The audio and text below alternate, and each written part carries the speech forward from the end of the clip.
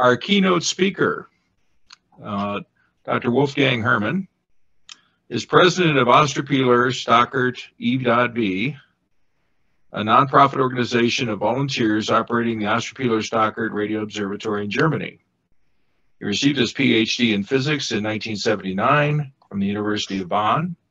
His professional career has been primarily in the telecommunication industry. He is now retired and enjoying working in the field of radio astronomy and trying to make the best use of the instrument of the observatory, which includes a 25-meter dish. His presentation will give insights into this great instrument. Okay, Wolfgang. Well, thanks very much. Let me just go in and share.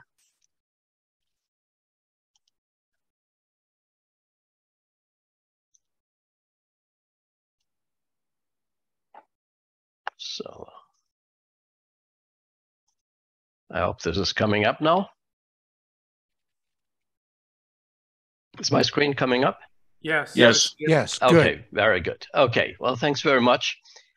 As the title says, the purpose of my talk is to give an overview of what can be done in radio astronomy by amateurs, what are also the limitations and maybe things that you want to do and maybe things that you don't want to do. In the course of this talk, I will give a couple of examples from various amateur observatories.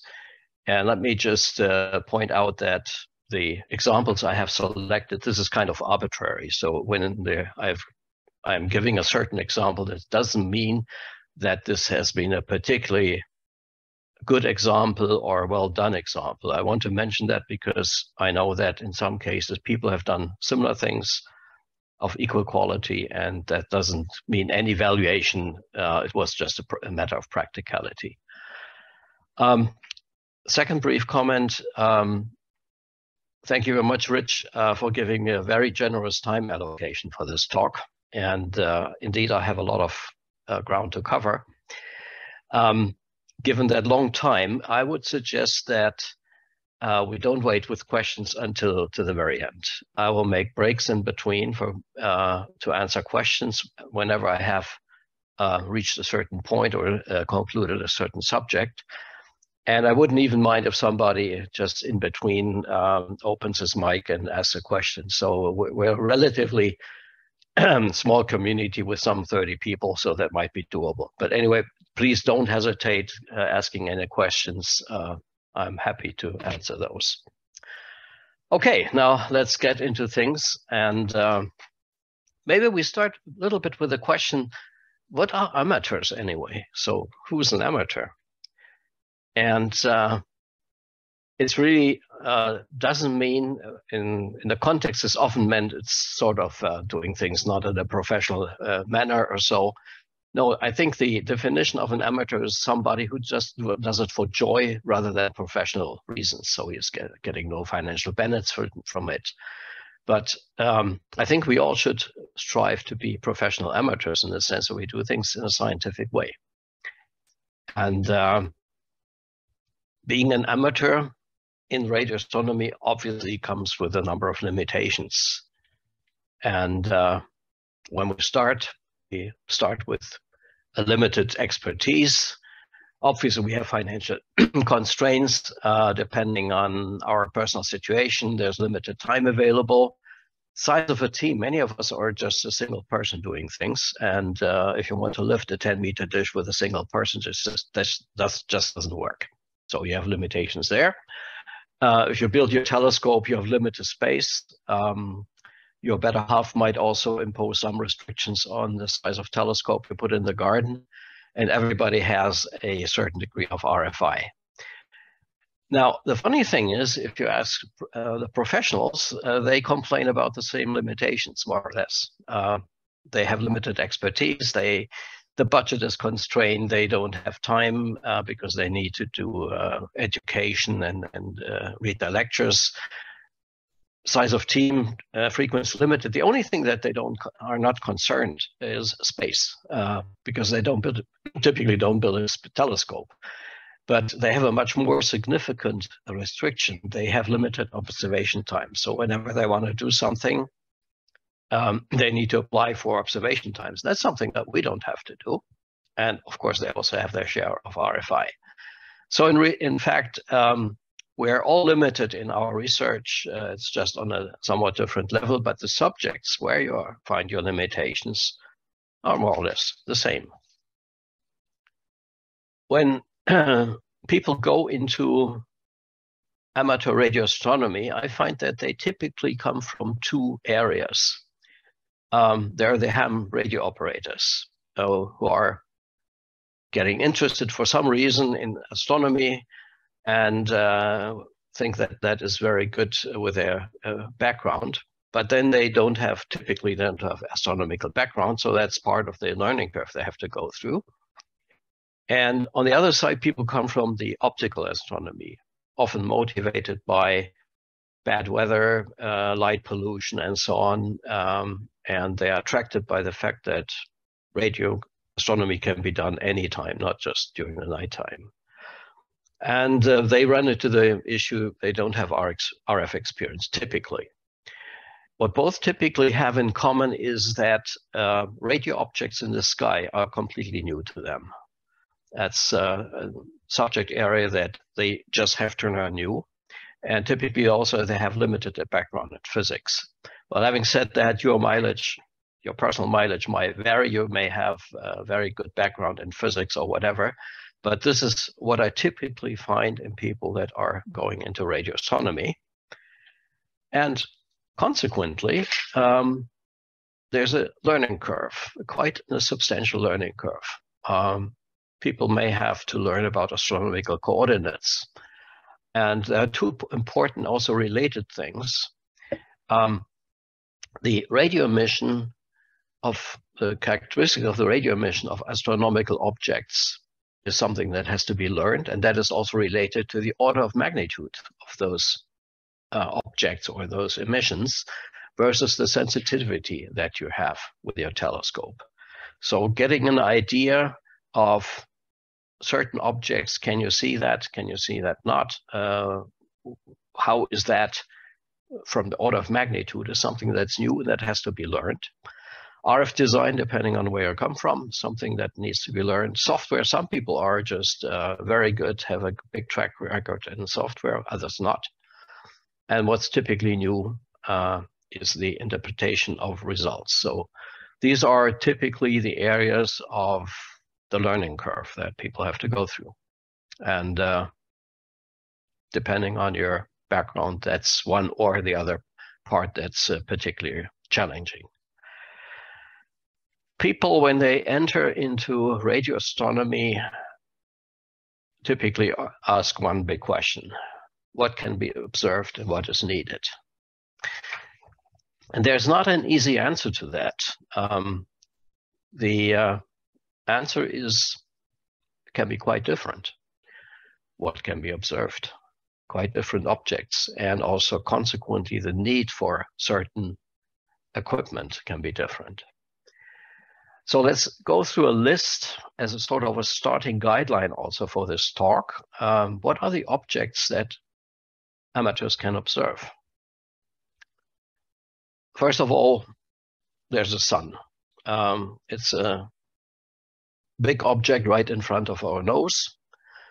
It's mostly a thermal emission because of the temperature of the solar surface. But as we have learned in the introductory video, we also have an influence on the ionosphere, which can be monitored, and there are bursts of radio emission, which can be monitored. So this is one area, and we already heard something about that.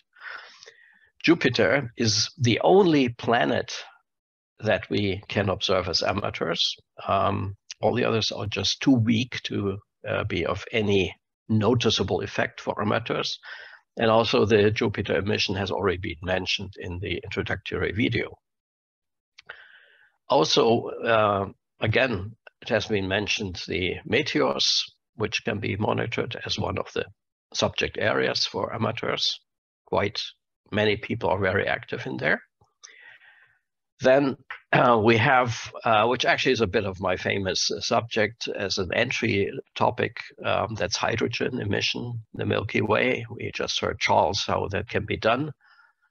And then if your appetite is whetted by the Milky Way, you may want to go and also look for other galaxies, see whether you can see the hydrogen emission there. And we'll talk about that in a minute. Then there's a subject area which I just call exotic hydrogen. I'll explain later on what I mean by that. Something that is also worthwhile observing. Takes a bit more of an effort, but that's another area which I would like to cover. Masers have briefly been mentioned in the introductory video. That's again a different source, a different type of source that can be monitored and observed by amateurs. And then we have what we call the continuum sources. They're called continuum sources because their emission is over a very wide range of the spectrum. So they radiate over a large spectrum in the RF range. Typical sources for that kind of emission are supernova remnants. Cassiopeia A has been mentioned in that context already.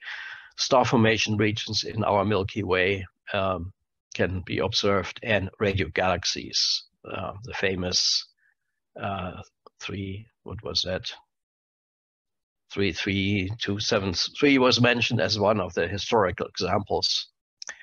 Then, of course, many people are very much interested in observing pulsars. So we need to have a look at what is needed for that and what are the prerequisites for that. And then finally, this is not an object that can be observed. I put it in this list because it deserves a separate discussion. That's interferometry, what can be done as amateurs in interferometry.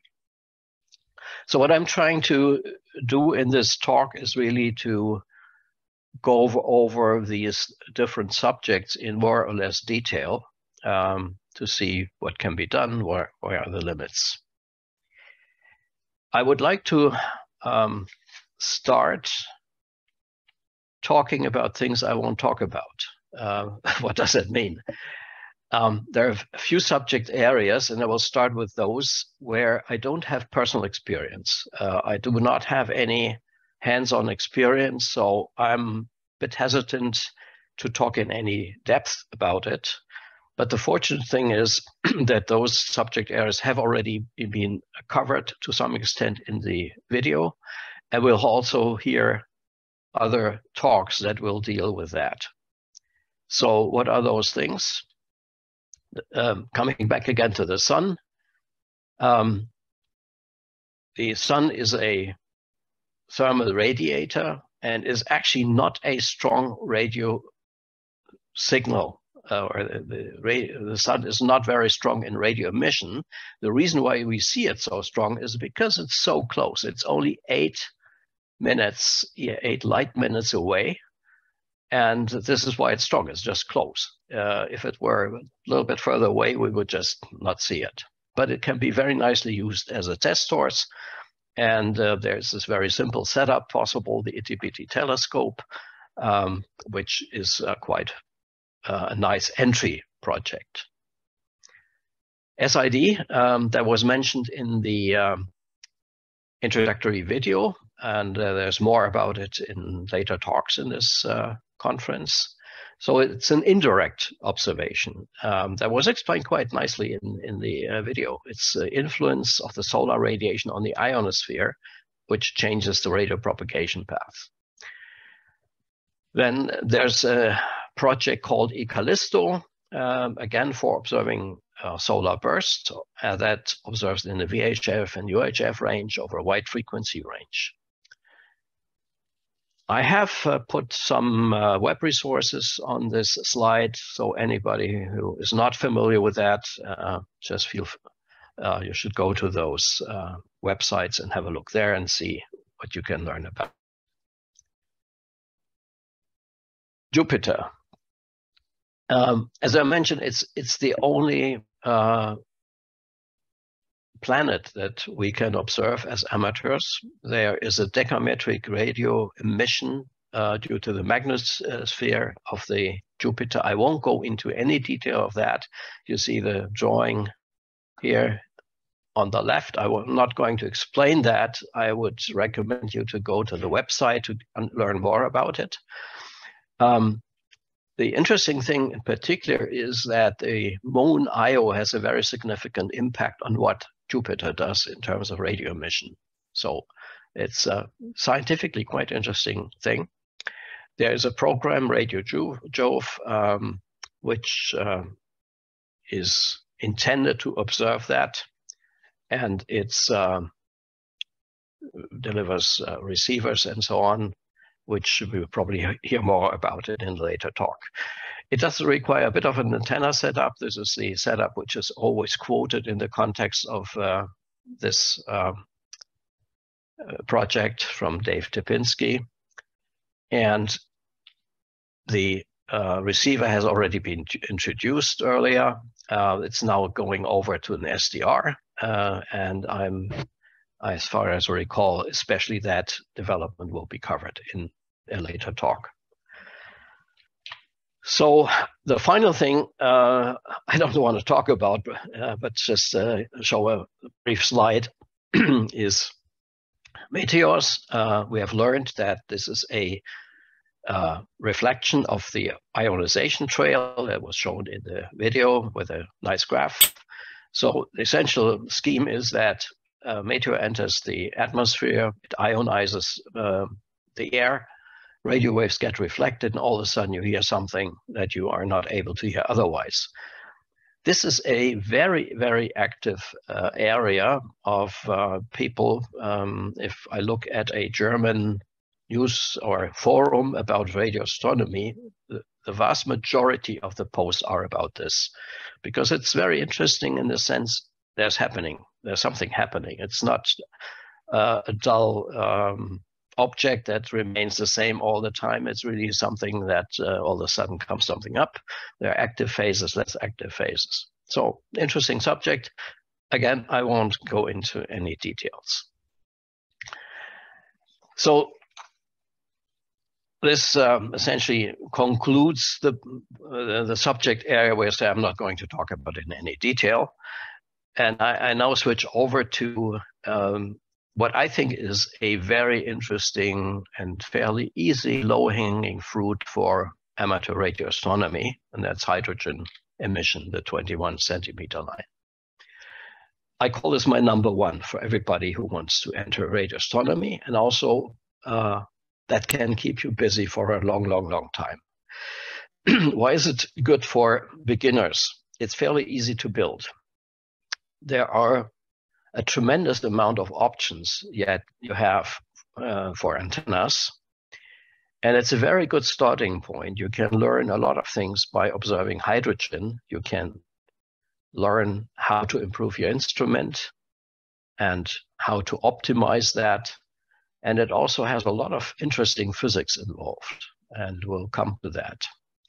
Just as a reminder, the 21 centimeter line of hydrogen, it's a fairly simple process, essentially. You have a hydrogen atom, which consists of a proton and an electron, and this has two states that the atom can be in.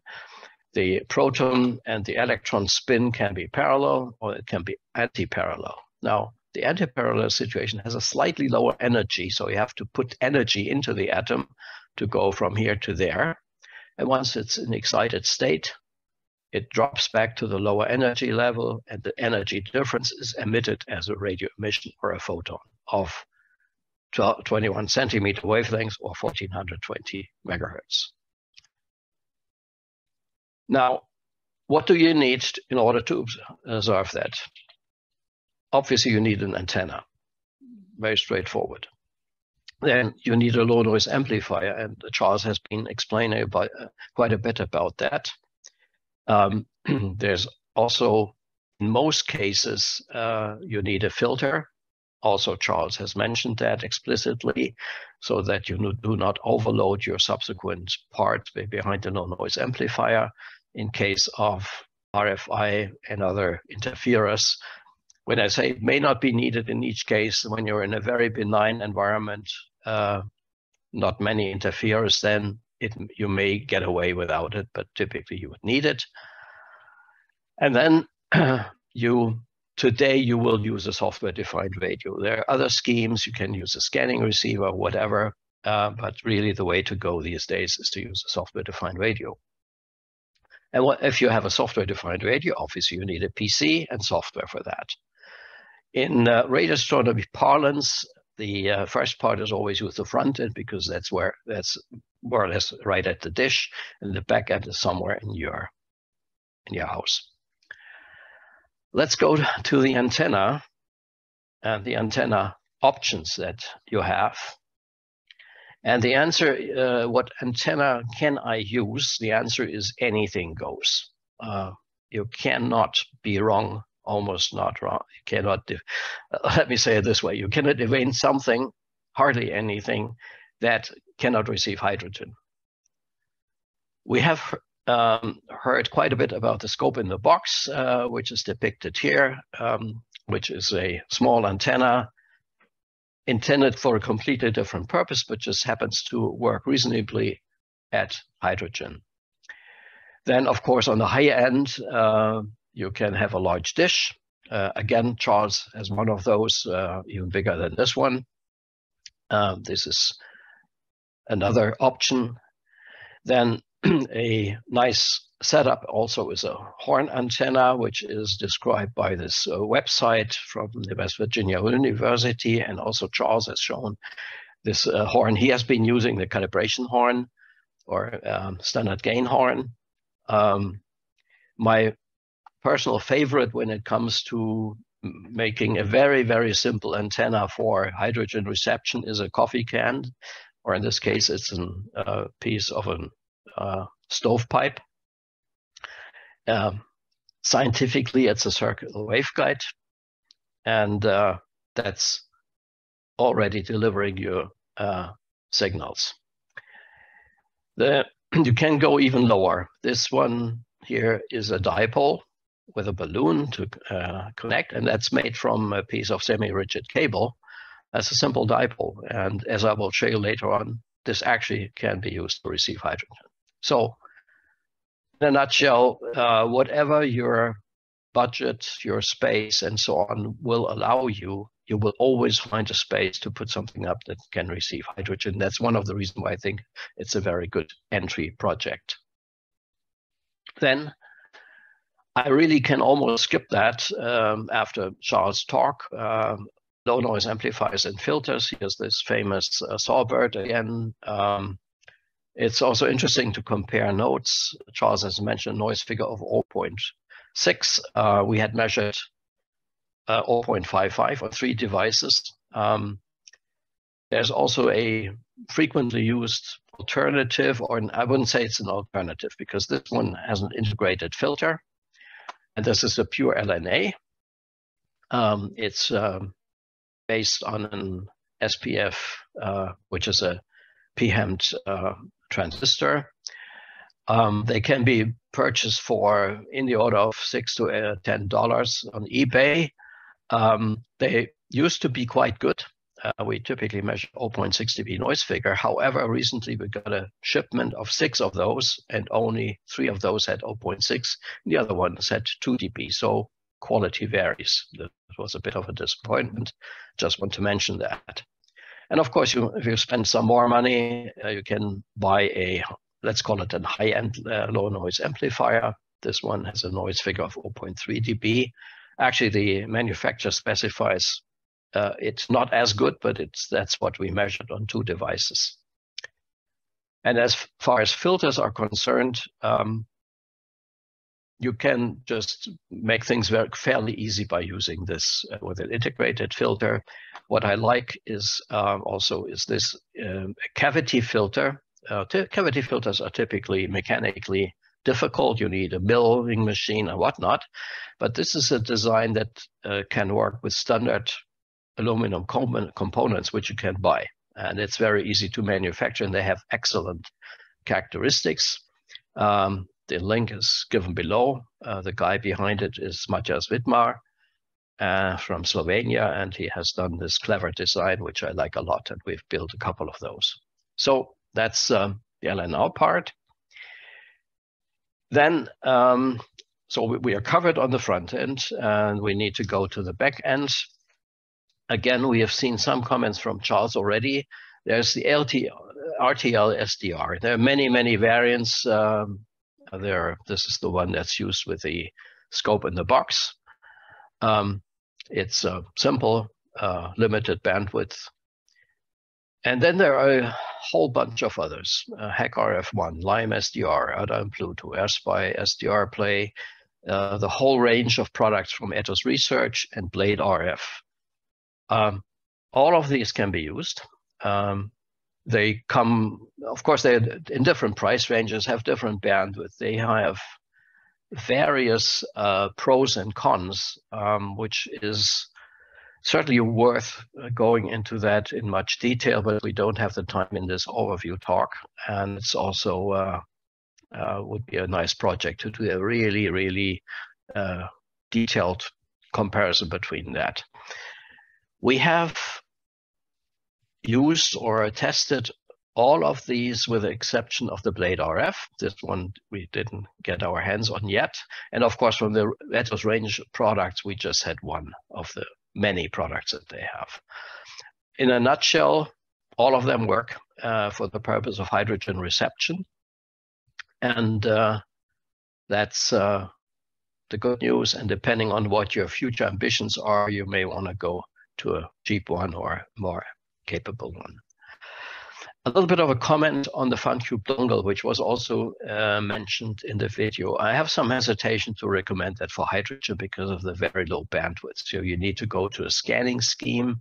It has just some 200 kilohertz of bandwidth. That's not sufficient to cover the full hydrogen line. So you have to scan over the frequency, and that comes with a number of disadvantages. So in my view, you're better off with one of the others.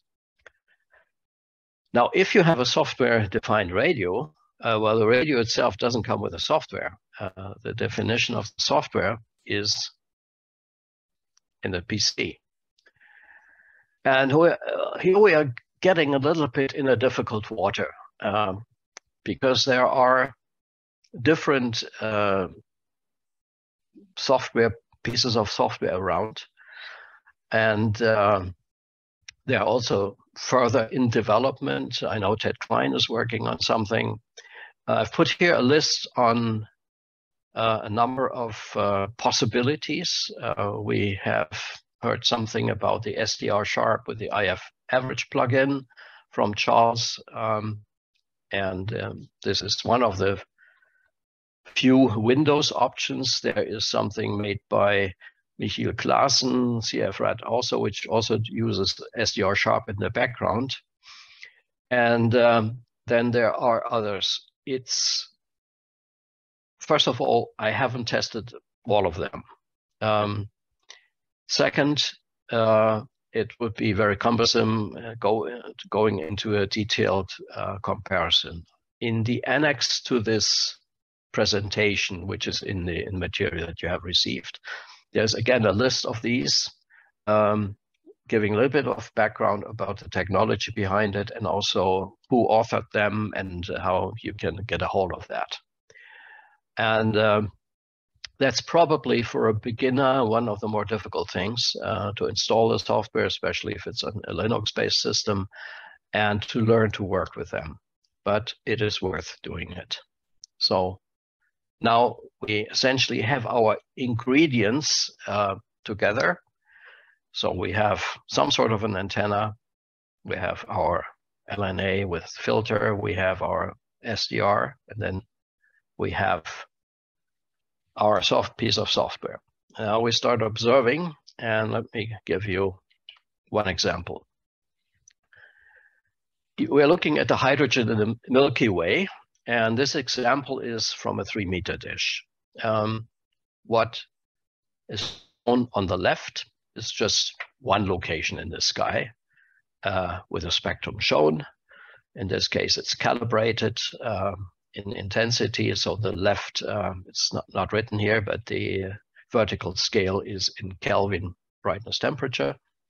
And the frequency, which is up here, is converted to a velocity. So we see the various Doppler velocities of that location. Now, what you can do, which is, in my view, an interesting experiment, if you have a 3-meter dish or a smaller dish or whatever, you just let it sit there and look straight up. So what will happen then is that the Milky Way will pass over, the hydrogen signal will come and go, and if you record that, you will see how it varies over time. And this is shown in the graph here, which is as the Earth rotates, you are going in the right ascension from 0 to 24, so one full rotation of the Earth.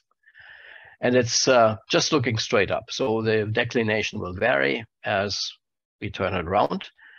And in the vertical scale, we have the velocity, and the color denotes intensity. So this is, if you want to say it that way, is one vertical line. So one spectrum is one vertical cross-section here.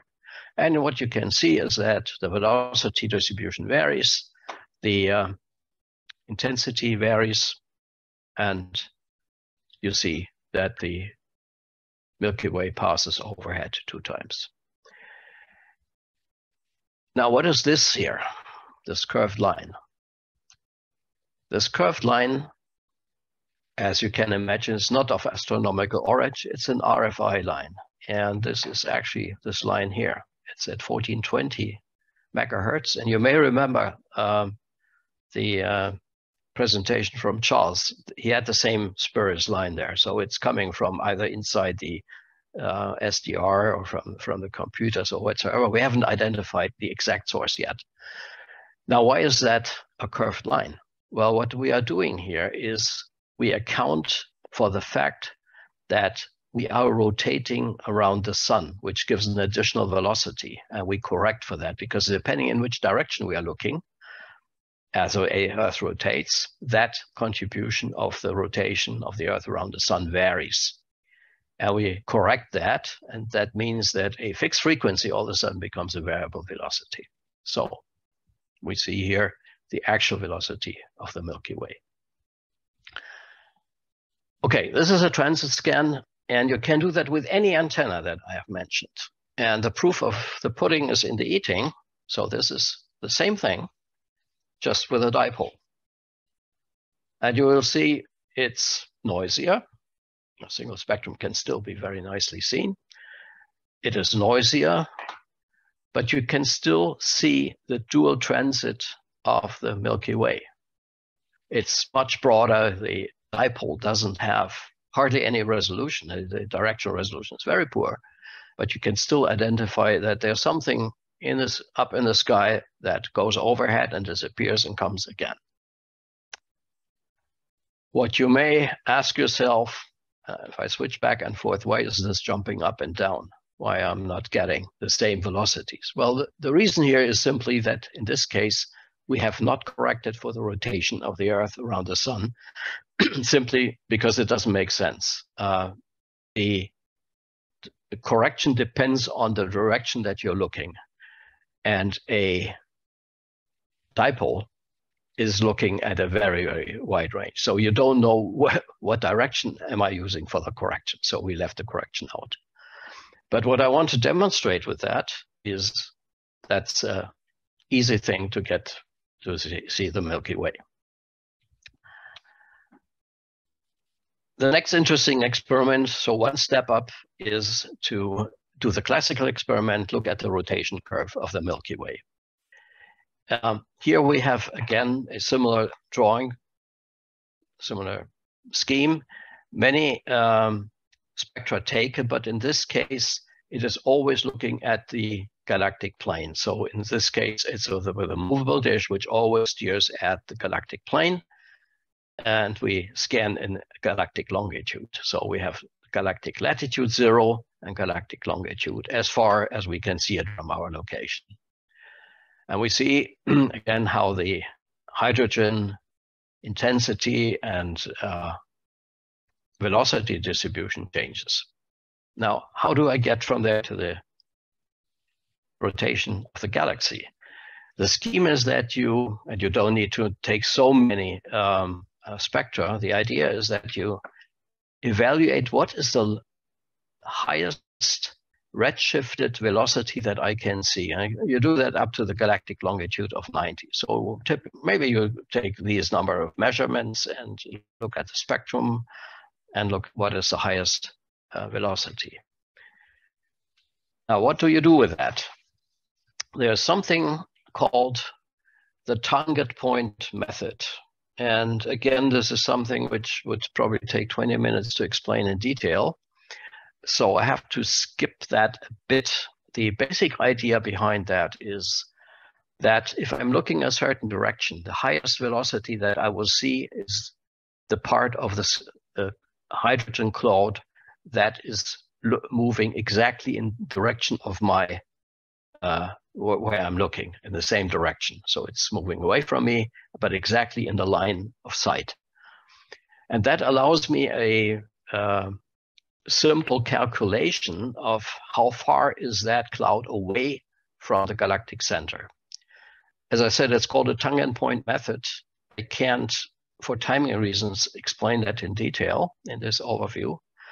What I suggest, but there are many, many explanations of that. I have listed one here in the below, a web resource that you can have a look, but there are others. If you put in tangent point as the search in Google, then you will get a number of explanations.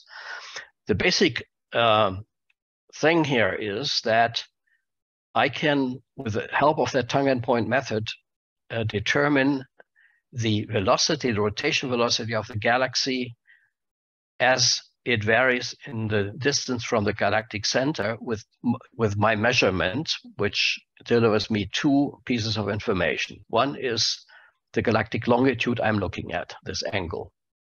That's just where my telescope is pointing, which I should know. And then the maximum velocity that I have measured. And then I need to throw in two more parameters. One is the distance of the sun from the galactic center, which can be taken from literature, and the rotation of this, or the rotation of the sun around the galactic center, which is also a literature value, which is not determined by your measurement. And then you can draw and plot your relation here. What is interesting about that, and still puzzling, is that it doesn't drop.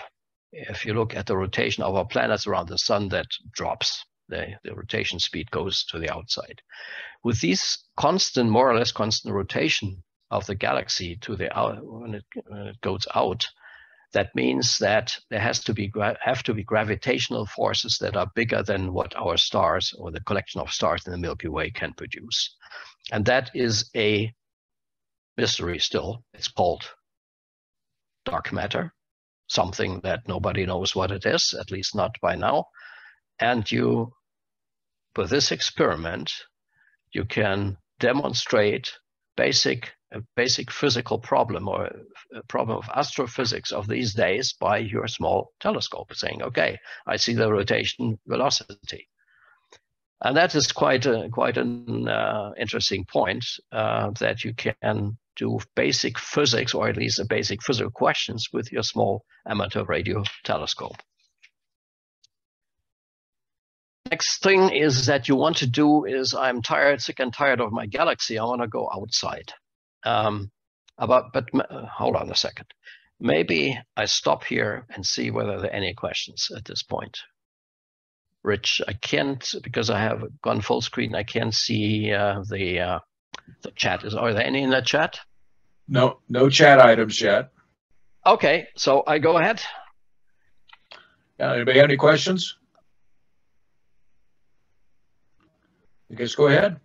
Okay. You're sick and tired of our galaxy, right?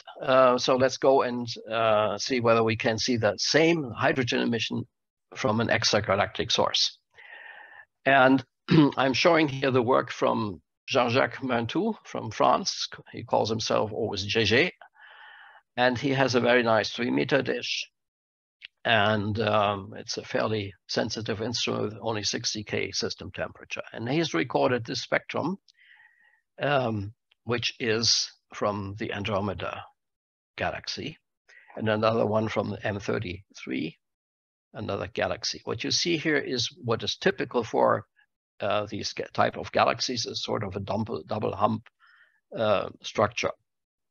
So he did that, and I want to show that this is not so easy, because the first thing that he did was he did take care that his spectrum is very flat. So this is a 4 megahertz width of spectrum, and this is one of the key success factors. This was what he had previously with some ups and downs, some reflections or whatever. And in this case, you wouldn't be able to see because these fluctuations are much bigger than the change from that spectrum. So taking care that he really has a very flat spectrum and has a good system sensitivity, that was the key success factor there. And I want to demonstrate that this is not so easy and that there are certain limitations of doing that. What I have done is I have taken survey data and simulated the signal that you would get with antennas of different diameters. This is the source of the data is a so-called lab survey. And there's a website which is listed down here, where you can simulate for different antenna or beam width, which converts to antenna sizes. So I've done that for 7 down to 4 degrees of that. That corresponds to antennas of this size, if they're reaching the theoretical beam size. So you can see that that the signal drops dramatically as your beam width goes wider and your antenna gets smaller. And this is just the effect of the beam width. So the spectrum from JJ was probably the green one. That's 5-degree beam width. That's probably what he had with his antenna. And if you get smaller, that's getting very, very difficult. So I would say 3 meters is the minimum that you need to have in order to observe a extragalactic spectrum. To put things a bit more, even more in perspective, I have 2 more graphs here. So we have this, and this one is just showing the full hydrogen line from our own galaxy. So you can see it's just a very tiny little bit here. And that even worse, this is not a place where the hydrogen is particularly strong. If you put this against another location in the galactic plane, you would probably get a hydrogen, or you will get a hydrogen signal like this. And this is already a small hydrogen signal, and then that's even smaller. So if you are seeing the hydrogen line in the galactic plane, think of it, it has tens of kelvins, and a extragalactic hydrogen from M33 is 0.15 Kelvin. So you really have to have a very well optimized instrument. But now you may want to say, hey, wait a minute, what's this here? I can still see that. That's from the green curve. So let's a magnifying glass look into there. So again, we have our M33 spectrum, but on this other location, that's a different location, we see something which doesn't quite belong to the our normal hydrogen spectrum, but is stronger than what we can see from this galaxy. So what is this? And I call this among this heading exotic hydrogen. These are high velocity clouds. These are clouds, and I show a graph of that, that sort of come from outside of our galaxy and fall into our galaxy. And these can actually be received with a 3-meter dish quite reasonably. This is our own 3-meter dish. That's a 30 minutes integration time. And this is the high velocity cloud, which can be seen. And that, of course, is the hydrogen from the galactic plane. And that can even be done, as we have seen, with a smaller dish. There's an experiment by Job with his 1.5 meter dish. He took 5 hours integration time. So it's, he compensated the smaller aperture with integration time, and he was able to see that a little bit. So where do those come from? There are different theories where that comes from. These high velocity clouds can either come from primordial gas clouds, which have come in a very early time and sort of are collected by the gravity field and are then falling into our galaxy. Another theory is that something has happened in our galaxy that has thrown out hydrogen, like a supernova explosion or something like that, and that's falling in again. And then there could be an interaction between satellite galaxies and ourselves. That's an unresolved question, or where do they come from? The main message here is high velocity clouds is something that can be seen with amateur size equipment. To finish off exotic hydrogen, the final mention of something which is even more exotic.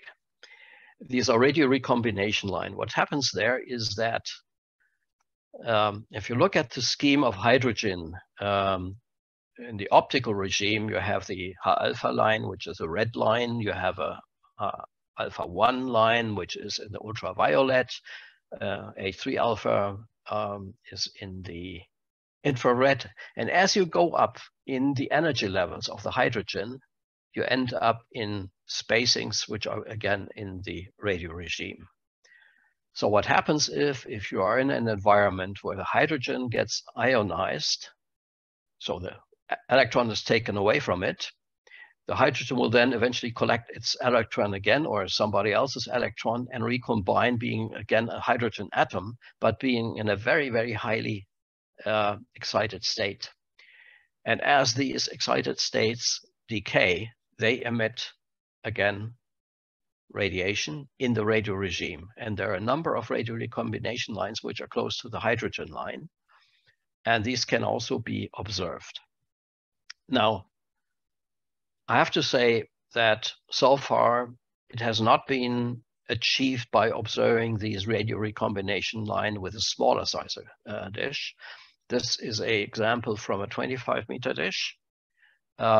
Our 25-meter dish. This is a hydrogen recombination line in the Orion Nebula. You need something that excites that you have to have ultraviolet radiation to excite that. And you can see a fairly decent signal. That's actually comparable to the emission from the other galaxies. So it might be doable to do that with a small dish.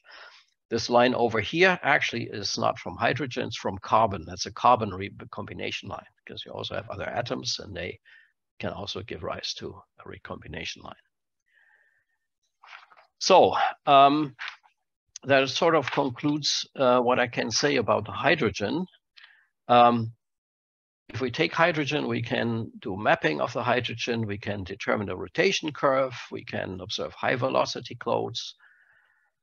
Extragalactic, that's getting difficult, and radio combination line is probably more difficult. And there are two areas I have not covered because they are essentially the area of bigger telescopes like ours. These are absorption spectra towards high luminosity sources and some deep space hydrogen clouds. That's the story of hydrogen. So, question about that? Rich, anything? No, still nothing on chat. Anybody else have any questions? So it seems like it's important to keep your signal to noise levels in good order. And the better you do at that, the more advanced work you could do. Yeah, certainly. I mean, these more exotic things, they're much weaker than the main hydrogen line. And the key element there is really signal to noise ratio, good aperture illumination, and of course, nothing works better than a bigger dish. So, but again, what I want to show is what is let's say, the limit of the possibilities if you're in the 2 to 3 meter range of dishes, what can be done. Any further questions? I have a comment there that hydrogen clouds are extended sources. And as a consequence, if you look at an extended source with a narrower beam width, you'll see more resolution, but you'll pick up less energy because you're not picking up as much of the source. So that's going to kind of cancel the dish size. I think that may be why the dipole picks something up. It sees hydrogen over a very large area. Is that correct, Wolfgang? That's perfectly correct. If you had the hydrogen completely evenly distributed, the size of the antenna versus the opening angle would exactly cancel. So you would always get the same signal, only that your spatial resolution is reduced. And that's exactly what happens there. And this is the reason why you can see hydrogen still with a small dipole. It's just looking at lots and lots and lots of hydrogen. Okay, let's continue by adding some oxygen to the hydrogen, and we have OH. OH is a radical, so it's an incomplete molecule, desperately looking for yet another H to form water, but there's no other hydrogen available right now. And this OH has 4 transitions in the L band, so in the region where typically our hydrogen equipment works, at least close by. These 4 transitions, they can be observed in emission and absorption, but really what's most interesting for us in the amateur arena are OH masers. And these are circumstances where you have a strong infrared radiation, which excites the OH to a high vibrational level, and then it decays, and then it starts to getting a inversion situation, a inversion between the different levels of the hyperfine structure, and then it starts to maze. The nice thing about OH is that in most cases you will be able to use your equipment that you have built for hydrogen. You can use it for OH emission as well. You may have to change the filter if you're using any, but that's all you need. Typically, the LNA and so on will be wideband enough, and also the SDRs will cover that. And there are a few examples which I want to show with 3 meter dishes. That's the sort of the size where you can do these kind of observations. The 3 on top are done from with a 3 meter dish from Eduard. And there are what are called circumstellar masers. So they are around a big infrared star. So the infrared radiation from a star generates the energy which makes them a maser. The other example shown here is from JJ, who I have mentioned before, but also with a smaller dish in a 2 meter class, Job has been able to observe a maser. It's sort of a weak at the limit of the acceptable signal to noise ratio, but still I believe it's a valid because the line is exactly at the right frequency. So really OH masers is something to go into once you are sick and tired of hydrogen. So just throw in a little oxygen and you're there. Other masers are also observable. There are methanol masers and water masers. Methanol masers, they are at 6 gigahertz and at 12 gigahertz, but it's more convenient for amateurs to observe it at 12 gigahertz because standard LNBs can be used. The standard LNBs have one issue, or at least the older ones, that frequency accuracy and stability is an issue. But the more modern LNBs, they have a PLL, so they have a little crystal inside at either, I think, at 25 or 28 megahertz, and you just throw out that crystal and inject a external clock, which is tied to a reference standard or whatever you may have available. And then you have a receiving system, which is fairly frequency accurate, and you can observe that. And I'll show examples of that. The second option that we have as amateurs is to observe at 22 gigahertz. It's a little bit more tricky because LNBs are not readily available. There are some Ka-band LNBs, but they're hard to come by, and the external clocking there is a little bit more difficult. The good news about the water masers is that they flare. They are very variable, but occasionally they really get very, very bright in the tens of thousands of Janskis, and they got really, really strong. Some examples of what has been done. This is our own experiment. That's with our 10-meter dish, 10 minutes integration time, methanol masers around the star-forming region W3. And the question, of course, is, well, you got this 10-meter dish. I only got a 1-meter dish, so it's not an option for me. That's it's a factor 100 in collecting area. To compensate with integration time, that's 10,000 times the integration time. So I'm at 1,600 hours integration time. So no way I can do that. Well, not so fast. If you give up a bit in spectral resolution, a factor of 5, and give up a factor of SNR, so going there, maybe I can live with less spectral resolution. Maybe I can give up with the SNR signal. Then I end up with theoretically 20 hours observation time to see that source. And indeed, Eduard has done that. He did that with a 1-meter dish, 17 hours integration time. So it was just sitting there and tracking and tracking. And he has, because you can't collect at his location 17 hours of integration time all the time. So he had to accumulate over three days or so to get those 17 hours. Of course, you need a tracking setup. So he has a mount here which tracks the source, but then you're able with a standard LNB to observe a methanol masers. So that's, I find this quite impressive that a 1-meter dish is capable of doing that. Now, how about the water maser?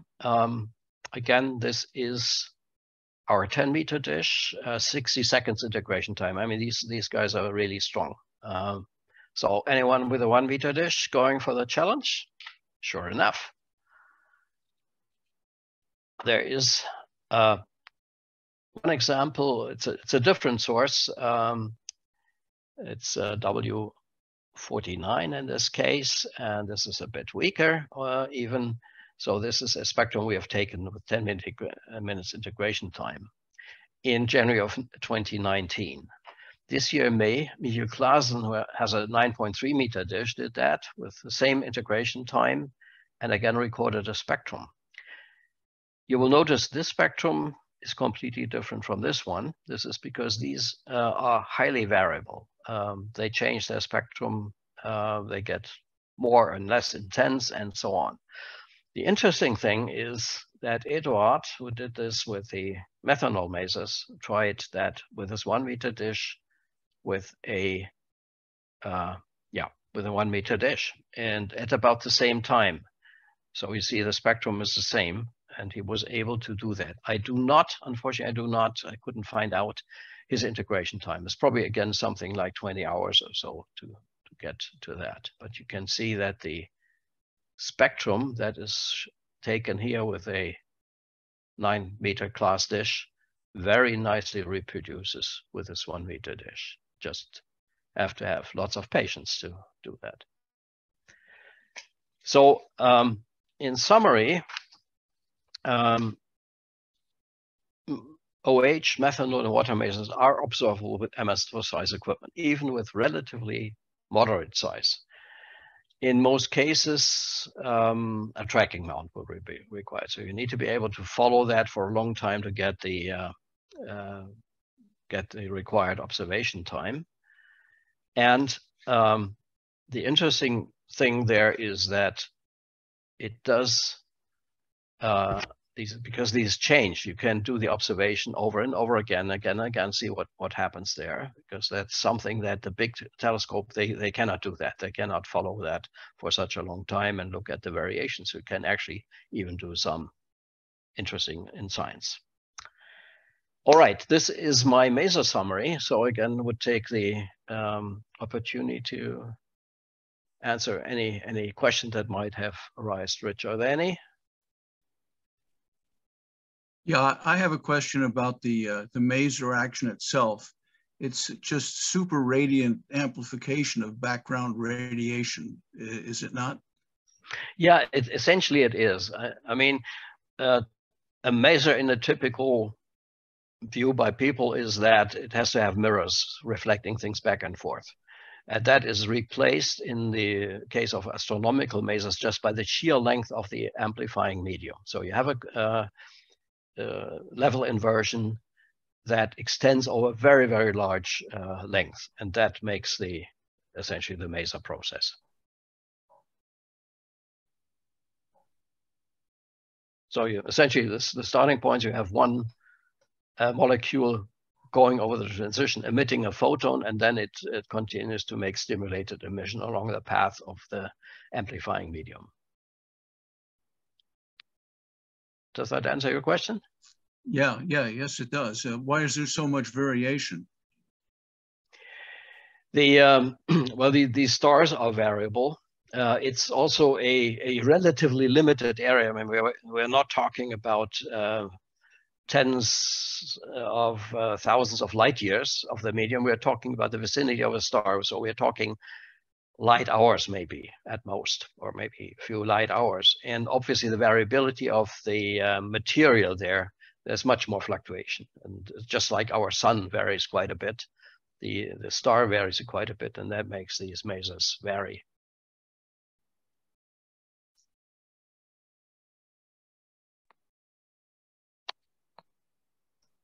Okay, any further questions? All right, so next subject, continuum sources. Normally you would say, why are we doing all this spectral thing, masers and hydrogen and so on? Why not we not just looking at things that sit there in the sky and emit quietly, just like we do it with stars? We take our telescope, or optical telescope, put it out there and see, oh, there's something which is shining. Why are we not doing the same thing? Why are we not recommending doing that?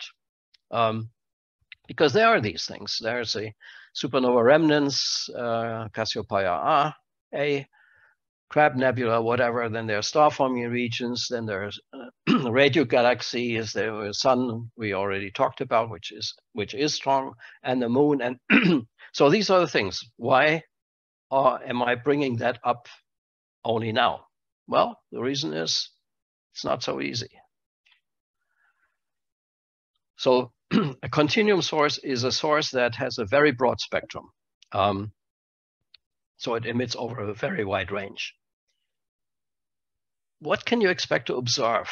Let's start with the radiometer equation, which says my RMS noise that I'm having is determined by the system temperature. So the better I am with the system temperature, the better.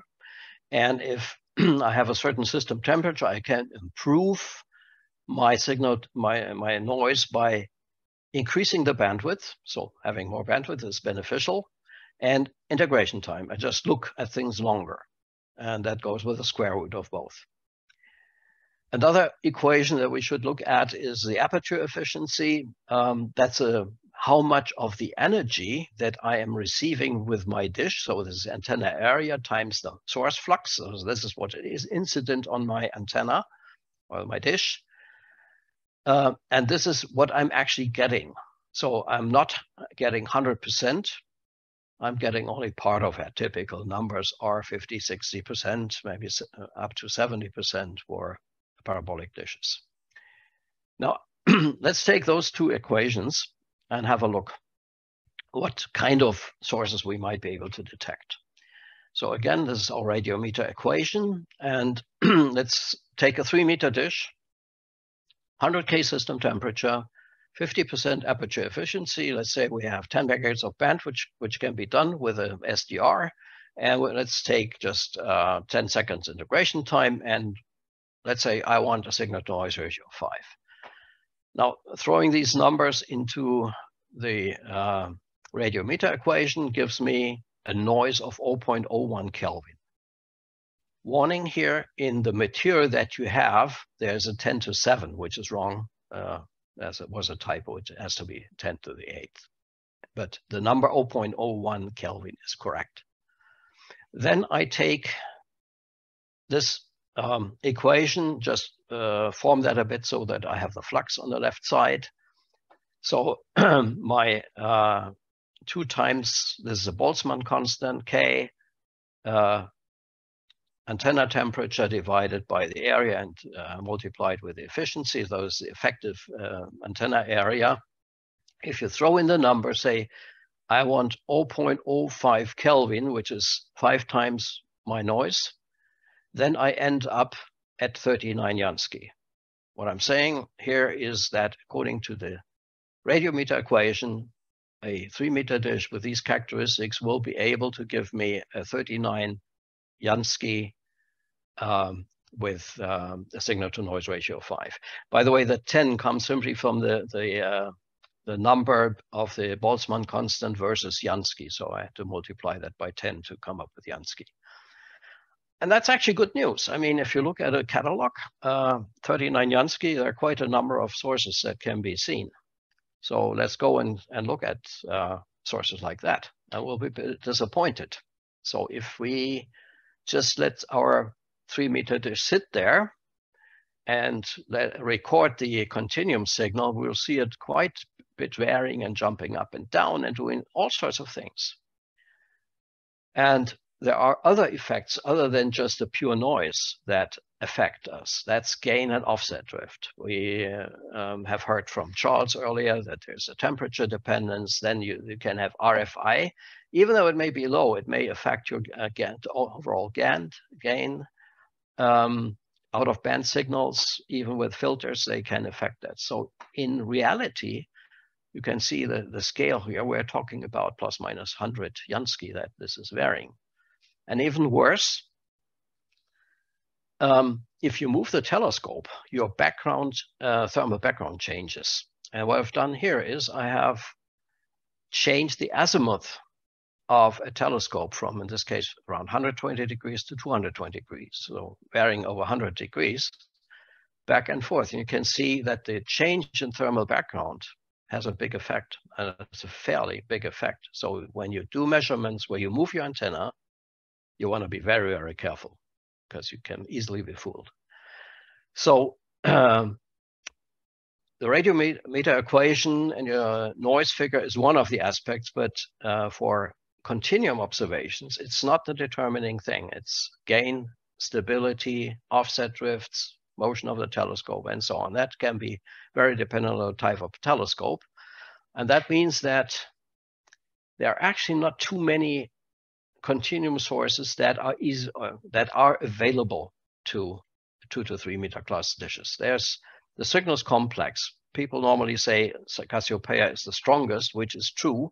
But if small telescope will look at signals A and signals X at the same time, you see the combined effect of that. So that will give you 2000 Jansky roughly. You can see the Crab Nebula, the Orion Nebula, and when it gets to Virgo A, things are getting really tough. This is a recording. Not sure whether it's our 2 or 3 meter dish. I think it's our 3 meter dish. where you can just see it in the noise, but you can only be certain if you repeat that. Say, yes, I'm seeing this bump always at the same right ascension it comes. So what does that mean? Even though it seems so obvious, saying, okay, let's look at some bright source in the sky, which is just sitting there. That's not so easy. It takes a little bit of care, careful observation of observing strategy. So do I move the telescope, or do I rather keep the telescope stationary and do a transit scan? So let the source just walk through. RFI is an important thing that you have to take into account. I have mentioned that the impact of the telescope movement is quite substantial, and you need to repeat that to verify. So continued observations can be done, are nice to do, but they're not that straightforward. Okay, so that's sort of repeating what I said. Estimates just on the radiometer equation are just giving you a theoretical limit, but there are more things to it. And you need to be very careful and verify that, and only if you say sources are actually accessible. And that brings me back to my original statement. Hydrogen is number one. It's so much easier to do than this, and I see sometimes people starting with that.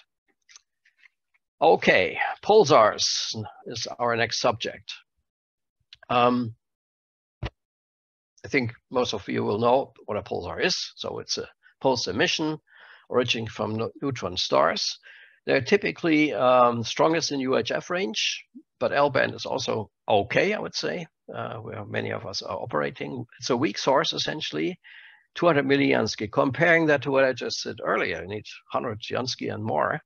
How can I do 200 milliansky? Well, that's because it's this repeating pattern, which I can exploit.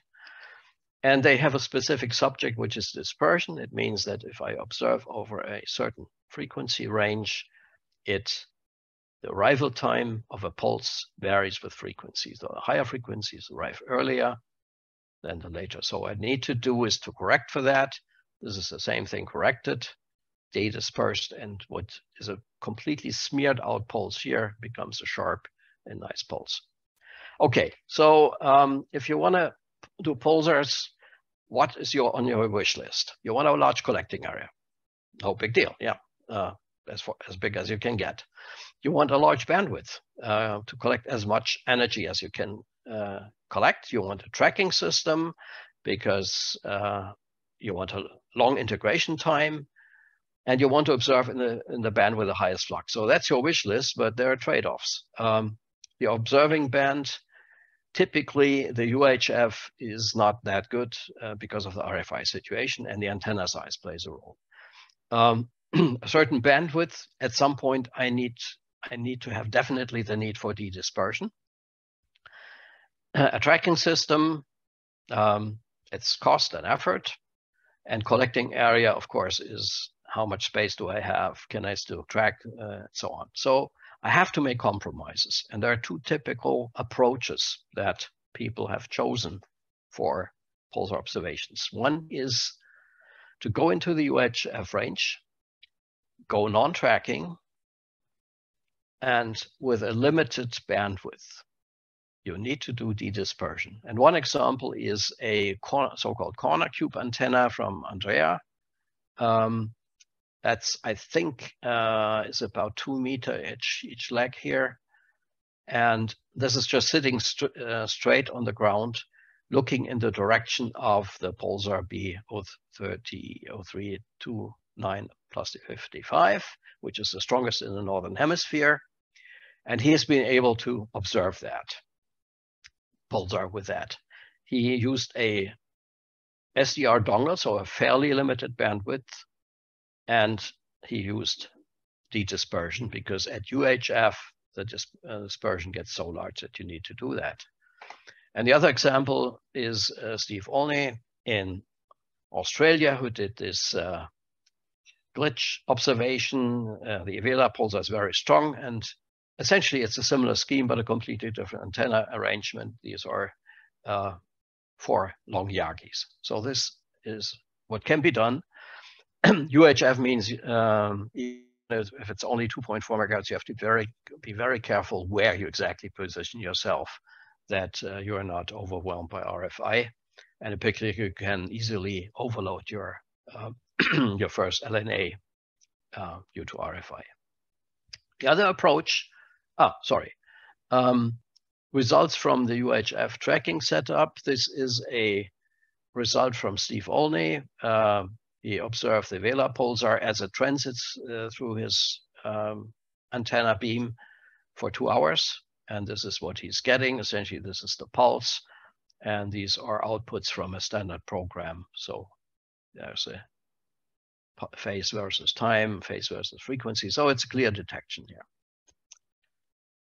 The other option that you have is to go to the L band, which is a protected area. You can use more bandwidth, but because of the smaller beam size, you need to go tracking. So you have to have a tracking system. 3 examples, again, JJ with a 3.3 meter dish. He used 50 megahertz of bandwidth, and he did not do de-dispersion because that's for this pulsar, it's doable. Smearing is not that big. Our own experiment, we went, among others, with a 2.3 meter dish, the smallest dish. Again, 50 megahertz of bandwidth, but we did de-dispersion. And then there's a third example that I want to mention is from Matthias and Tadea with 3.1 meter dish, 25 megahertz of bandwidth. So this is another option. Just quickly show the examples. This is Jean-Jacques, this is Tadea and Matthias, and this is ourselves. So these are the what you're getting.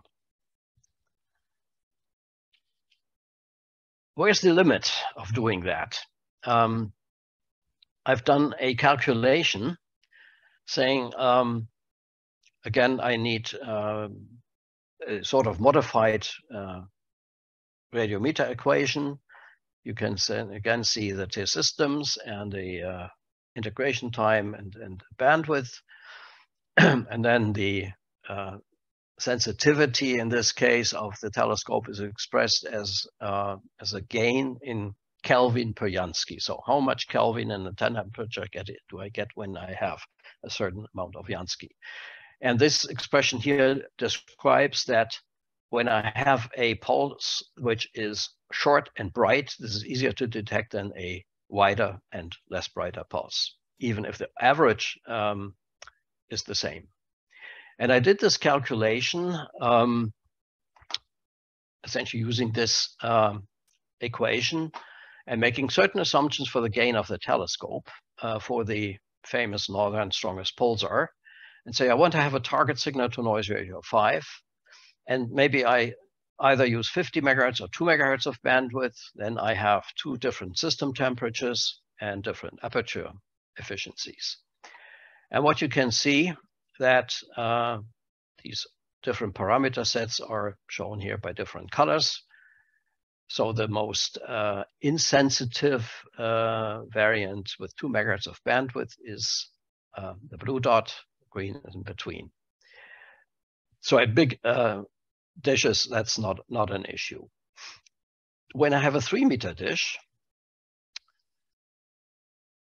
get in trouble to use only a small bandwidth, because then I'm above, this by the way is the luminosity or the flux of the pulsar. So I ran into trouble with that. So when I want to go with 2 megahertz only with a 3 meter dish, things become, yeah, I wouldn't say impossible, but it's getting tough. With a 2 meter dish, definitely have to have a wide bandwidth. And if somebody says, I have seen this pulsar with a 1 meter dish, I'm getting doubts. So there's a sort of a benchmark of what can be done. And as soon as you get into this area, you would have to find very good reasons to say why it is a valid detection. And that brings us to the pulsar verification challenge, because it's always a borderline situation. You can easily be fooled. If it looks like a pulsar, ticks like a pulsar, it may not be a pulsar. So, as you know, the famous word is great claims require great evidence. Questions that you need to ask yourself, can I reliably repeat that? Does the measured rotation rate be exactly what it is supposed to be? Is it a broadband signal? All these tests of the characteristics have to be done. And I think one of the most critical tests is this one.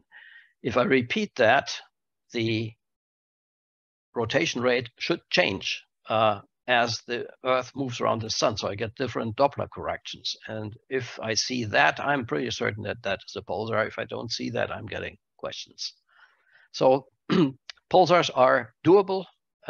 We've seen nice experiments in the amateur community, but it's not that straightforward and easy, and verification is a must. Questions?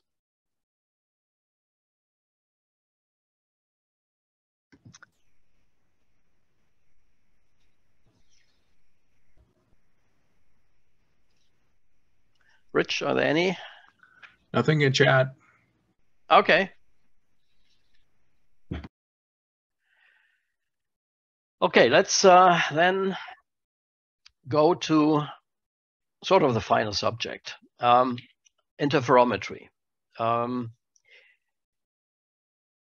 basic principle is that you have two antennas and you analyze the signal coming to the two dishes or whatever the antennas are with respect to the relative phase. And the phase between the two signals changes as the object moves. So if it's, let's say it's right in the middle, you have the same path lengths and they are in phase, and then as the thing moves over, the phase changes.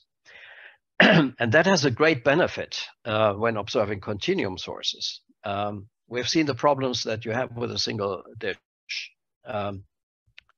The benefit is that a phase change is, your intensity may vary, but that doesn't affect the phase. So you're essentially much more sensitive to continuum sources. And of course, where the professionals go in, they want to achieve high spatial resolutions when they use aperture synthesis. So they effectively combine it in a way that the two dishes are separated, so simulating a big dish, so improving the spatial resolution. But I think even the higher sensitivity for continuum sources is something that is very, very valuable. Now, the point is, it works only for compact sources. It does not work for hydrogen. This is the reason why you don't get any survey with a high resolution hydrogen map, which is generated by interferometry. The best high resolution maps for hydrogen that you have is with the big single dishes like the Effelsberg 100 meter. And you can't do that because simply it's very straightforward. If you have an extended source here, the phase difference varies from each of these spots. So there is essentially, there are many, many sources, as if there were many sources, and each has a different phase difference. So it's just completely smeared out. So this works only for compact sources. How do I analyze that? There are two approaches that are possible and they're done in the amateur community. One is the phase switch interferometer, where you have your two dishes, and in one of the signal chains you have a 100-degree phase switcher. So you have something that switches the phase by 180 degrees, and then you combine that into a detector, and then you make a synchronous detection. See, when let's say I switch that phase with 10 hertz, do I get a 10 hertz signal here, which means that I have a correlation between these signals. So this is one way of doing it. The other way of doing it is using a correlator. You can do that with a software solution in GNU Radio, for example, or you can also use an analog phase detector. Essentially, the software correlator does the complex conjugate of the two signals and adds those And that is the same, essentially theoretically the same as with the phase switcher. So both of the schemes have been implemented in the amateur community. So it can be done. And I would like to show you two practical implementations. One is by Jim Abshire, who uses two 3-meter dishes in the L band. And this is a phase switch interferometer. Unfortunately, he does not specify, at least I couldn't find it, what exactly the baseline is. My estimate from the size of the dishes and this photo is it's about something like 10 to 15 meter. And another one example I would like to show is from our own observatory. These are two standard TV dishes with a KU band modified LNB. The modification is simply that these are externally clocked. I mentioned that you can externally clock these, and if you have two of them, you can feed them from the same clock. In this case, it was an analog correlator, and it's a baseline of 10 meter. So these are the setups. They are in principle not that complicated. And the result that Jim has shown, it was on the SARA forum, so I picked it up from the SARA forum, was that, let's have a first look at the graph here. That's a single scan, so you can see just a little bit that it's going up and down, so you have a correlation there. Then if you repeat the scan, you can average that, you get a nice and clear signal, and this is then low pass filter, so taking out a little bit the high frequency noise. Now the good point here is if you look at that, that's 23 Jansky, and I mentioned earlier in the talk that doing that with a single dish of that size is not practically doable. That would be even below a typical limit from a radiometer equation. Okay, he's created this graph here. This is sort of the intensity over the intensity of the fringes over the rect ascension, in this case expressed in sidereal time, and the declination. So when you move in the declination up, the source is gone, so you don't see that interference pattern anymore. And then when you're at the right declination, it shows. So this is sort of a picture of this source of only 23 Jansky. So it's a very nice experiment and just shows the capability of interferometers when it comes to compact continuum sources. The other example is the KU band interferometer. This is a not a complete sky scan, but a large part of the sky. The right ascension again, shown here, and the declination. So what has been done is these two dishes, I'll show them again. These dishes here, they can be controlled vertically. They cannot be moved in azimuth, but they can be controlled in elevation. So the scheme was to do 1 or 2, maybe 3 days in one elevation, so sort of writing one line and then doing that. That took quite a while to cover that from -30, that's sort of the limit that we have, and then going up to 40-some degrees in declination. And the colored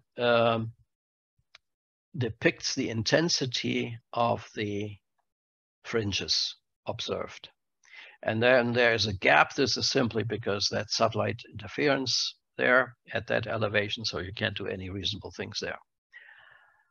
As you can see, there are a couple of sources which are well known: Omega, Orion, Crab Nebula, W451, Cygnus A. They show up. And then there are a number of dots, and we're hesitant to say these are sources. They do repeat, but we are not 100% sure because we can't identify the source that should be behind it. So This is still an open question for us whether these are artifacts or whether these are real. But in any case, think about it. This is with just 1.2 meter dishes in the Ku band, where the emission of these sources is not very strong.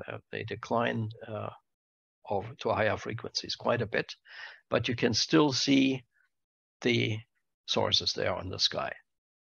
So what this is supposed to demonstrate that it is really worthwhile, once you have done all the other stuff, maybe to consider to go to interferometry if you're interested in in sources, in continuum sources. One of the things that has not been done yet, as far as I know, but should be doable as well, to do the same thing with the mesas. Mesas are also compact sources. They have the benefit of being very confined in frequency, and they should also give a nice interferometer fringe, but I haven't seen a successful experiment. It's something definitely worth trying. Now, to finish interferometry, there's something that we know what the professionals do, and that's the main reason why they do it. They combine that so that they get high resolution pictures. And this is really high end of interferometry. And it is amazing that this has also been done by amateurs. This is work by Jim Abshire again, who had this 2 to 3 meter dish.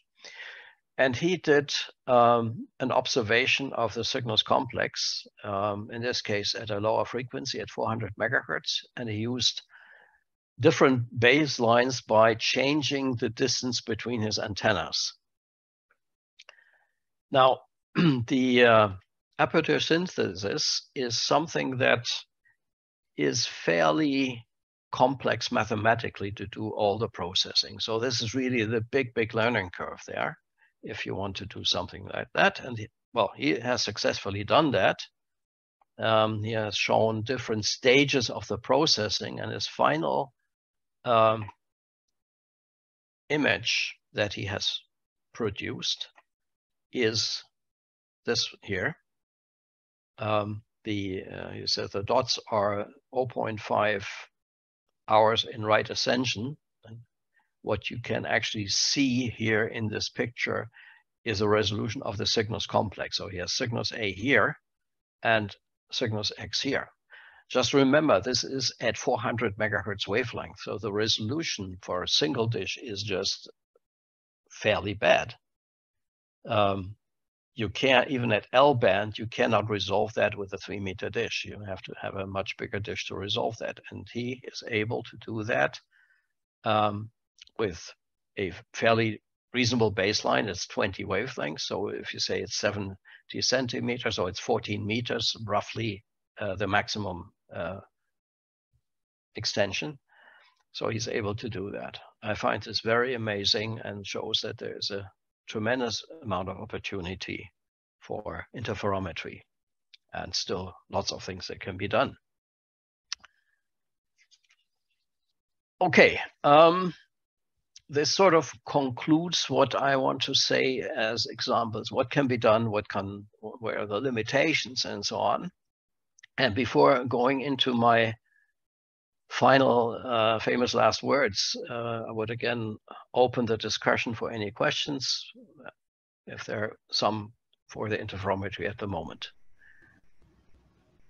I have a question about your rooftop interferometer. You displayed the final image, beautiful little orange dots. There we are. So I think of that as a grid of mailboxes. What's the kind of resolution we're talking about here in RA and declination? Is it 1 degree, 2 degrees, 5 degrees? I'm actually not sure. We are talking about, we're at 12 gigahertz roughly, or 10 gigahertz. My roughest guess is about 2 degrees or something, but I really would have to look it up. That's just a gut number. Okay, well that's the size of the beam. Another way to do it is how many drift scans did he have to do to get that, for example? That's what I'm wondering. How much would he have incremented the elevation at a time? I don't remember. Horst, who did this, his name is on the line. Again, it must have been something 1 degree or so. So this took weeks or months? Yes, it's a matter of weeks. Magnificent. If I may, another question from the earlier section. You were talking about with variability of the signal just because you're changing the azimuth, and you had a graph to show that. Let's do the easy one first. Why the azimuth? Is there just a loud city nearby, or what? No, it's if I change the elevation, that's very obvious, because then my antenna gets closer to the ground. So I'm expecting to see a change. The azimuth. And so let's talk about that elevation. That's simply loud ground coming in there, as opposed to the thickness of the atmosphere reducing the signal coming in. Yes, that's ground pickup. That if you go low, and the effect of the azimuth, at first glance you would say I wouldn't see any change there, but what you still get is that your side lobes are seeing some of the ground and some of the trees in the vicinity, some of the vegetation. So you get something, and because you're looking at very small variations, even the thermal emission feeding into the side lobes do have an impact. You can probably would we optimize see the same thing if there were no trees in the area? It would be better, yes. Okay, I see. Thank you. You're seeing the trees out of the side of your eye. Yeah. Yeah, it's exactly. And sometimes that's early in the year, we have the Chainsaw Fest to mitigate that a bit. Oh, okay. I see. It sounded like a party. Okay, thank you. Yeah, it's work. I have a different question. I've noticed in the marketplace, ham radio operators are starting to use GPS DOs, or GPS disciplined oscillators, and they're getting time accuracies down to less than 30 nanoseconds, which equates to about 9 meters of wavelength distance. Have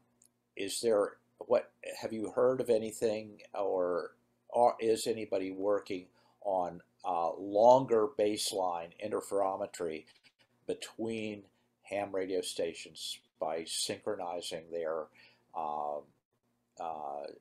information using GPS disciplined oscillator? Yeah, it's an interesting thought, and something that we have also looked into. Where can we do long baseline interferometry between different amateur stations, therefore getting at very long baselines? The limitation there is the accuracy of the GPS. Yes, they have 10 nanoseconds, but that's on short time scales. You can expect that with a GPS, you're getting a accuracy or a difference between two stations of 10 to the minus 11 in that range. Now, what you want to do is you want to have the phase difference between your two receiving stations to be maintained within 40 degrees of a signal at your receiving frequency. And if I remember the numbers correct, you would have to have an accuracy or stability, or an accuracy of 10 to the minus 12 in order to do a 10-minute observation at 1400 megahertz, keeping that 40 degrees. So when you can live with a short integration time, short observation, you can work with less accuracy. So what I'm saying is GPS is getting close, but not quite close enough for a longer observation. I should mention that we do some experiments on very long baseline interferometry, which is actually transcontinental between Canada and ourselves. But these are very short observations. So we have a rubidium and a GPS, and of course the other, they have a water maser. But here we are talking about a couple of milliseconds for correlation time requirement. So that's then easier. Hey, comment on the interferometer there. I had played with one quite a few years ago of 2 3-meter dishes separated by 10 meters at 400 megahertz, and using just a modified for AM detection 15 kilohertz bandwidth scanning receiver and about 2 dB noise figure preamps. And with that combination, I was able to pick out I think it was about 8 discrete sources, M87, SIG-A, CAS-A. There was a few others in there that I could get. So it's and the receiver even had AGC going in it as well, which as long as the noise level is large enough that the noise and not your desired signal set to your AGC level, the AGC doesn't even hurt you. And AGC is an absolute killer on a total power receiver, of course. Yeah, well, indeed, what you're pointing out is the sensitivity for compact continuum sources that you get with interferometry is really amazing. The basic behind that is you're looking at a fringe frequency. So you're looking at let's call it an NF signal or even low NF signal in a very confined bandwidth that you're looking for. And going back to this, the way that was done is really we looked at the occurrence of a fringe signal by doing a Fourier analysis. So it was Fourier transformed, and that turned out to be very sensitive. And also, you see here, just like yourself, Jim has done that at 400 megahertz. He did that on purpose because the signals, like many other sources, are stronger than at L band. So 400 megahertz, provided that you get a free spectrum, is very favorable doing it there. And I think as far as interferometry is concerned, in our community, first people have started. There are a number of experiments, and I think there's much more that can be explored. It's an interesting subject, and we also we are just starting with that. We have our 2 L-band dishes there. We have a baseline of 50 meters, which turns out to be actually a bit too much. And we're doing experiments we're in the learning phase there. And there's a lot of that can be done. What is the problem with too much? There's one thing which is a little bit unfortunate in our setup there. We run the RF signal from the 2 dishes to our building. Unfortunately, the cables at the moment are not of equal length, and they're not even the same cable, so we have different velocities in the cable. So we have a phase offset in the cable. And as it turns out, well, in the first place, it shouldn't matter too much because the fringes should still be there. And yes, the fringes are there. But what we observe is that as the source moves over the sky, we have a tracking system. As the source moves over the sky, the time difference between the 2 signals become bigger and bigger.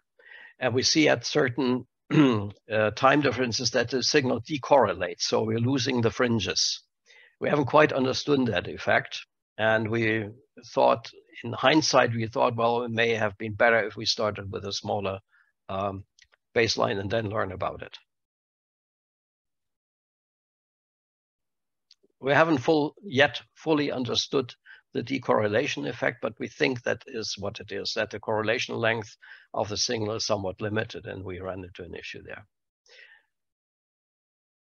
Again, when I was playing with the interferometers, there was a professor, his name, who's at University of Scotland, that found his class notes on interferometer and got in contact with him. But it's kind of interesting on how far the antenna cables can deviate in length is related to the bandwidth of the receiver. That if you have a 1 megahertz bandwidth receiver, then a fraction of a microsecond is beginning to decorrelate things. Have 100 kilohertz bandwidth, then you can have a lot more time difference in the cables before you decorrelate it, according to him. And that did seem to verify out in my experiments. Yes, that's something that we're also playing with, is what bandwidth can we use? What, of course, the more bandwidth you can allow to have, the more energy you get, but then you get into a correlation issue.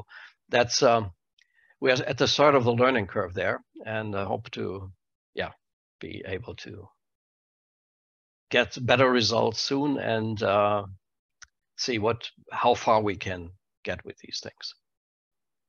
So one question I have is or thought I have is, you talk about doing these, like this measurement here was done at 400 megahertz, but some of these signals that are dispersed, you get the benefit of more gain with a smaller antenna, so you sort of can chase the signal down and potentially end up better off at some other point in the spectrum. Is that right or not? I'm afraid I haven't quite understood your point there. Maybe if you repeat that, I'll have a better handle on it. Well, like if the signal coming in is a broad signal that's dispersed, or it's falling off in frequency, but it's still present, and you get more gain from a bigger dish at a higher frequency, then maybe you also get away from some noise, then there could be some compromising place you look for to operate at, instead of at the one that you think it's got the most signal. Yeah, that's quite possible, that you're better off at different frequencies. In our particular case, we are looking at our 2 dishes at a 50-meter base or 45-meter baseline, which are in L band. So we're looking at the 1.4, and the other one was in KU band. We would not be looking at 400 megahertz like Jim did, and maybe others do, because simply it's too much RFI. We can't do anything there. So that's another constraint, even though the signal might be stronger there. We essentially we have to be very elegant in filtering not to get our LNAs overloaded in that spectral range. Mm-hmm. Okay, let me finish my talk with something which I call my 10 thesis of amateur radio astronomy. Some of that might be debatable, or you might think different of it, but let me just introduce that as sort of some final statement. First of all, I say my view is there's no such thing as radio astronomy. There are just different objects, different characteristics, and as we have seen through the talk, there are different setups and different approaches that can be done, and therefore it is necessary to decide and concentrate on one subject. If you're trying to do this and this and this, you get lost. My absolute favorite thesis is radio astronomy is physics.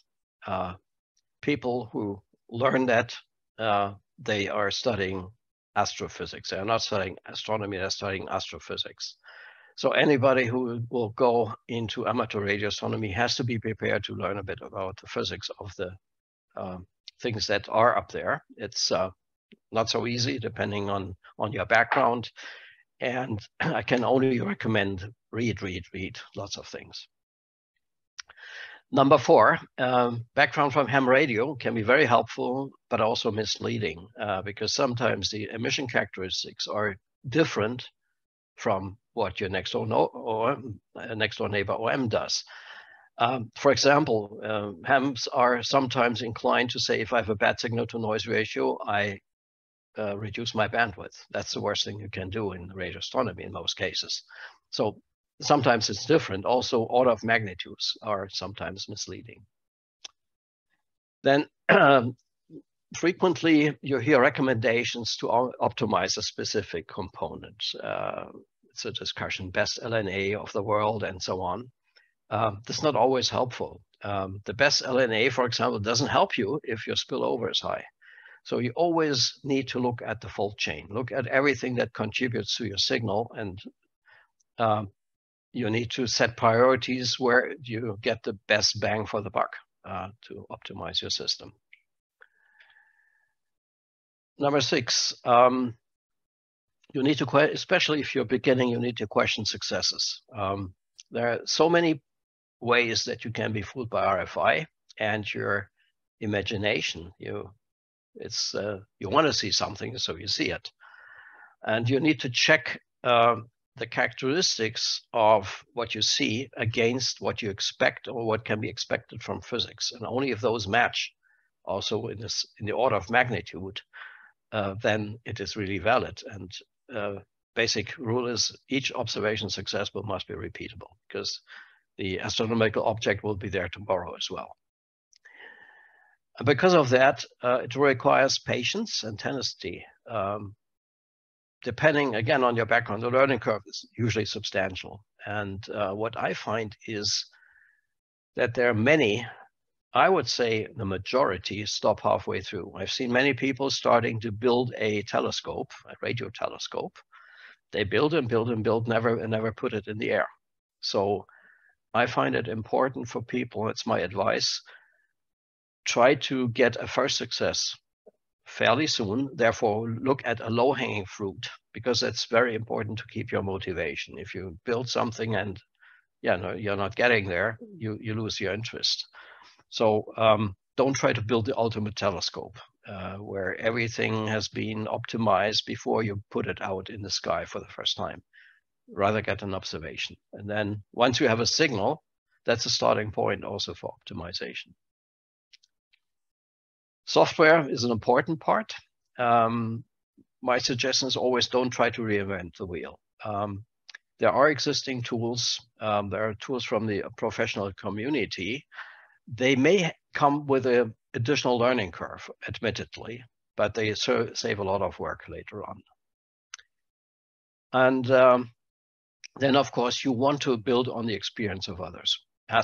Everybody should ask questions, but there's limit to that also. If you ask questions, not dumb questions, but questions where you just enter the keyword into Google and get your answer, and you're just not lazy, or too lazy to do that, then people get frustrated to help you and you might lose support. So try to help yourself a bit. Don't get lost in there, but ask a few questions, look around.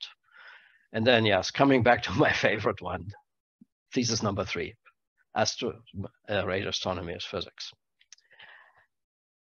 To conclude this talk, radio astronomy for amateurs has become a wide field, and as we've seen, there are so many options on all levels. There are many things which are possible, which have been impossible 10 years ago, and that's basically due to advance in RF components, SDR and computer power. For example, the hydrogen emission is so easy to see these days, and it would be, many years back, it would be almost mission impossible for amateurs. And it's not an easy subject. It takes quite some dedication and the willingness to learn. But my main headline is, it's just lots and lots of fun. Thanks very much.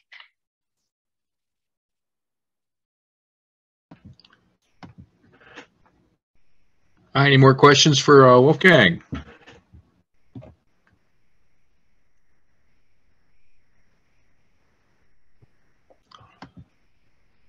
All right, let's see. I got Preston, excellent talk, Wolfgang, a lot of good information. Stephanie, great presentation and overview of what is possible. Thank you.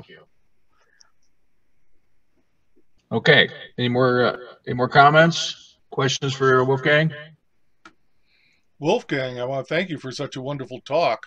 I have just lots and lots of notes of things to do. It's kind of like a menu of new toys to go explore. Thank you. You're welcome.